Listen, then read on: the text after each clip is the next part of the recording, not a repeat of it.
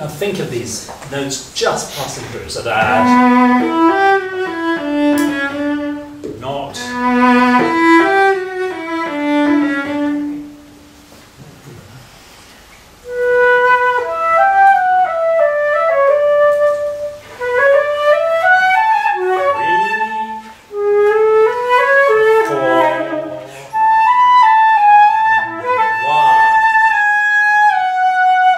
very nice, but not. It's not heroic, is it? Those notes are just belonging now to the same umbrella as the chord. They're not important in themselves.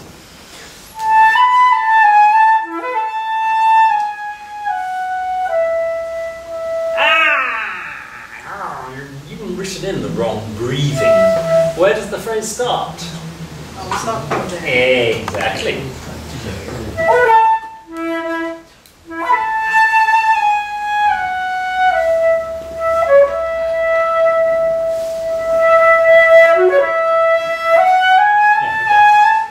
You're exploring. You're looking for something. You weren't looking for something. You're picking the flowers on every note instead of going through the forest.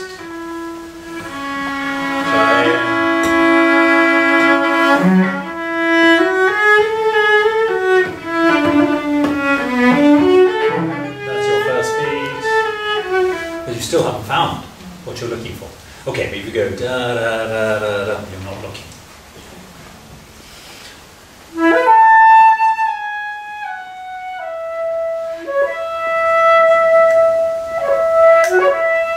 Yeah, so just, it's nice to do that, but don't do the second one, because otherwise it sounds a bit odd.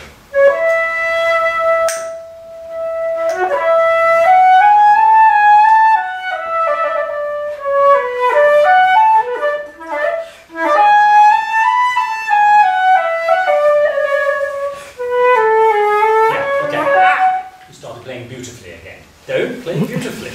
No. It's not.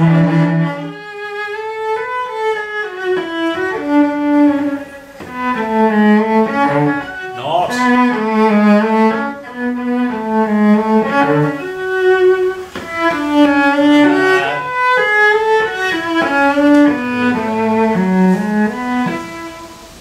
Everything. There's no two notes that are exactly equal. You're playing lots of equal notes. Okay, yeah, don't hurry with it. And remember, this is written for a string instrument. Be careful where he's not entirely accurate, these slurs. But look at the manuscripts. There's two contemporary manuscripts, one by Kellner, one by Anna Magdalena Bach. They're very different from each other. They're obviously copied from different manuscripts, but they're very interesting. But what you would never get is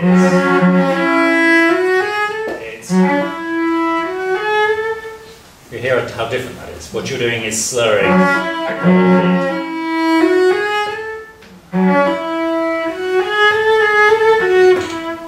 Breathe like a string instrument.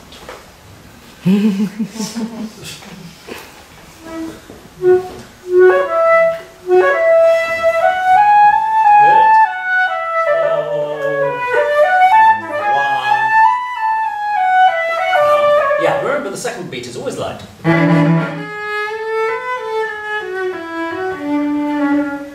It would never be. Oh, sorry. It would never do that.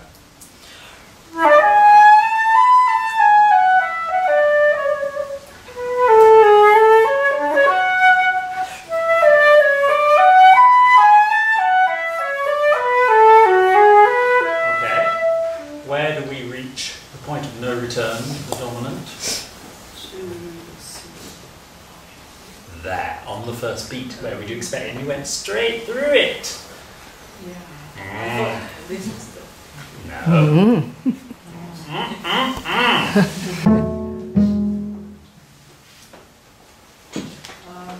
From there.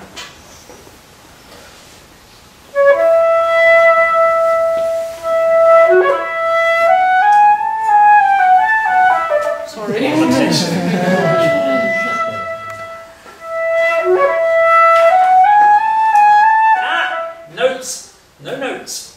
Speak.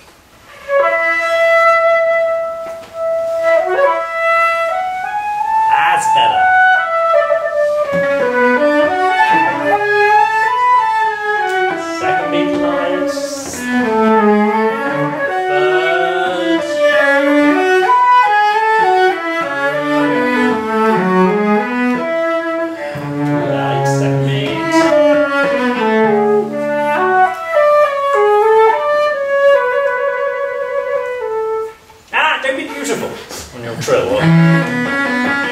Ladies and gentlemen, aren't I doing yeah, but he doesn't have to go right away. It does. It's just, you know, a little ornament. Don't let it affect the meaning. But stop. Stop on the second. Oh. That also, it's not legato.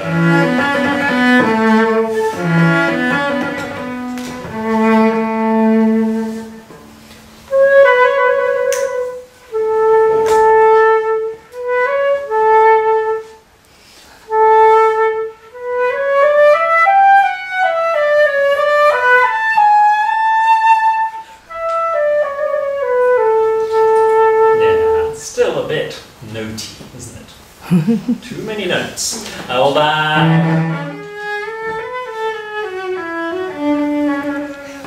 Question and answer.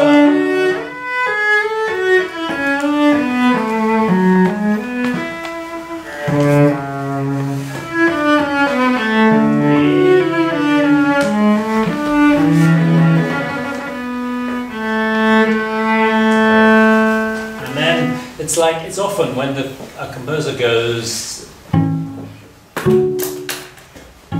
plagal, like a plagal thing, it's like a Thanksgiving. So the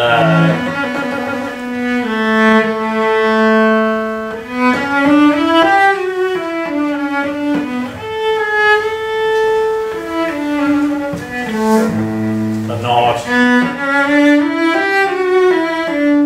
You see, I know you feel this. Let's do it. Okay, just that.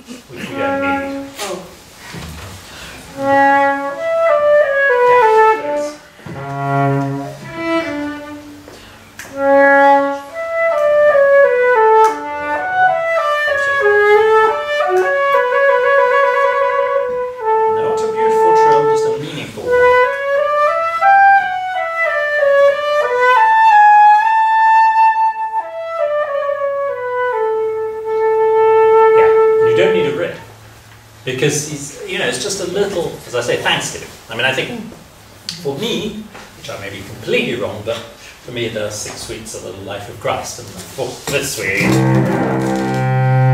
the crucifixion, passion, and then the 6th week is the resurrection. So this is like a Thanksgiving, and if you sentimentalize it, it's no longer a Thanksgiving. If you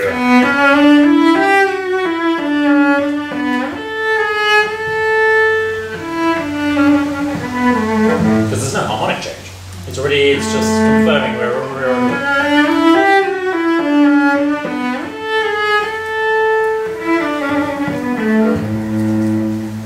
absolutely tempo. Okay, just from there. Oh, time is up. Oh.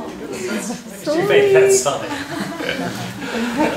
Okay, you get the point. Yes. It's just, I mean, a metronome is always pretty useful in Bach space. Some people think Bach should be played without rhythm, without beats. I completely disagree. I mean, the dances, one should be, I mean, this is more the memory of a dance.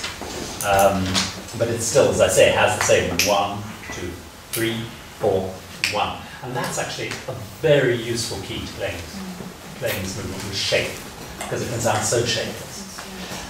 But it's not difficult. If you think of it as difficult, it'll be difficult. Think of it as sublime, which it certainly is. But also just make sure you're breathing where the harmonies allow it, not where it's convenient. And as I said, each note is not beautiful in itself. It's the shape that's beautiful. It's like, it's often used, this example of an actor who comes on and says to be or not to be. It doesn't really make much sense. Every syllable may sound absolutely lovely. So yeah, think of the shape. And do you play the piano? Yes. Ah, play it on the piano. Everything. Play on the piano, because then you can hear then where you really need to breathe the instrument telling you. Good, thank you very much.